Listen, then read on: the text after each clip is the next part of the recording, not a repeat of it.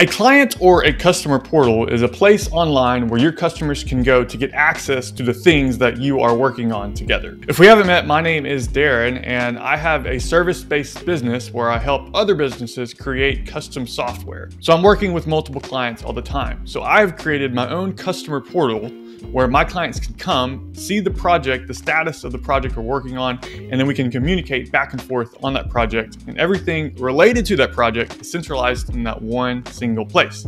This is my business's client portal. As the business owner, I love this because it keeps my communication out of email, so I don't have to go searching around for different clients' emails, and everything is centralized in one place. And then for my clients, it just creates a really refined experience because they're like, oh, this guy has a custom solution. This is great. So that's what a portal is. Let me go ahead and walk you through, if you're thinking about creating one for your business, let me walk you through kind of the 4 levels that I think you can kind of think through, the 4 levels of complexity that you can go with your own custom client or customer portal.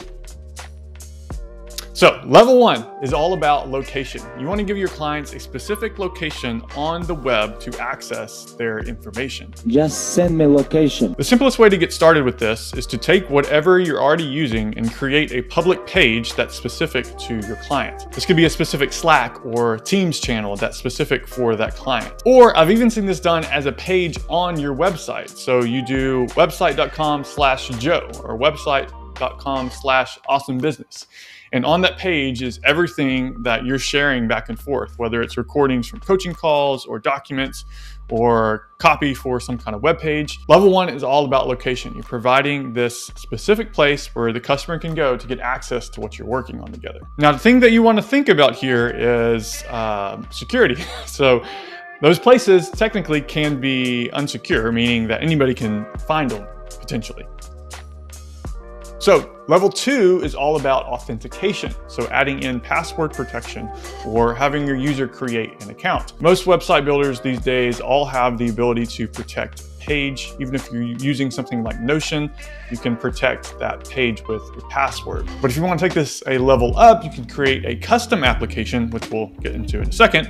And that gives you the ability to authenticate with like their Google account, their email address, or do some other kind of authentication. What this does is protect that resource that you're building for your client, protects all that information so that only they and the people they trust can get access to it. A perfect example of this is my work with my accountant. Every year he sends me to his client portal and I go and upload all of the tax documents that I need him to look at and prepare for my tax statement. That portal is authenticated. I have to log in and only me and him have access to it. All of our communication is still done over email. So I imagine for him having hundreds of clients that can get kind of hectic emailing back and forth with all of those clients.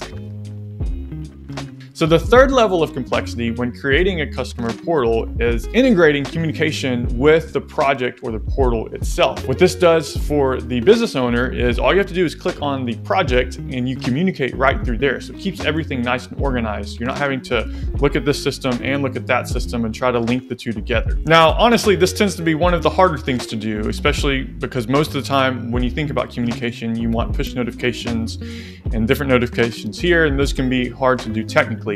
But I would say that this is kind of like the next thing you want to think about if you want to create this really succinct experience both for your team and your clients.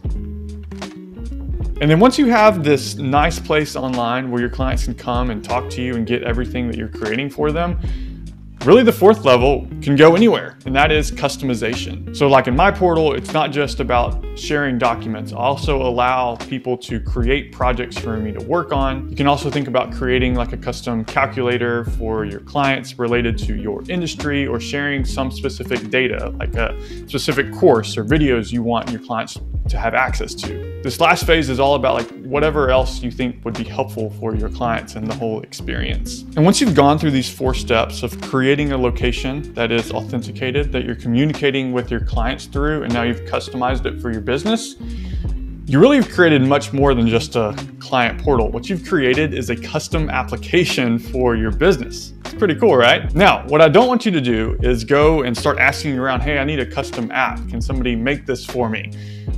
What will happen is you'll get quotes for $50,000 to $200,000, and it'll take 3 to 6 to 12 months to get something that you can start using. What I teach with my business and this YouTube channel is utilizing something called no code. That's building custom applications without code. You can think about it like a website builder on steroids. And if you want to see exactly how this works, how to create your own custom client portal with a no-code tool, I have a playlist that I'll link on the screen that you can go watch right now. It shows you how to do everything for free. And if you're like, hey, Derek, I want to chat with you about creating something for my business, well, go ahead and follow that link down in the description, and I'd love to chat with you. Thanks for watching this video, and good luck with your client portal.